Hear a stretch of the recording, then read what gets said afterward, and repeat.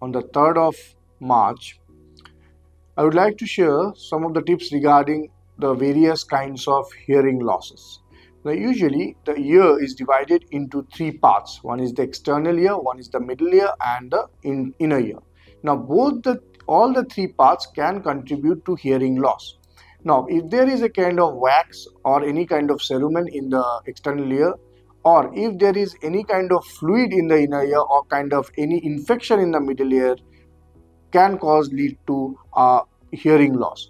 Now, in case of inner ear, where we have the hearing organs, that is the cochlea, it could get damaged due to acute viral infection, sometimes due to excessive noise or any accidental injuries. So these things can lead to hearing loss, which is usually irreversible if the cochlea or the inner ear gets damaged.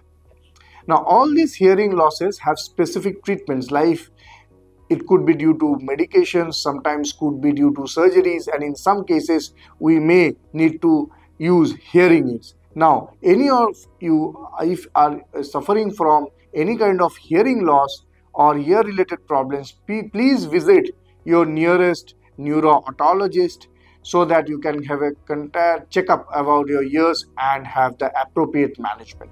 Thank you.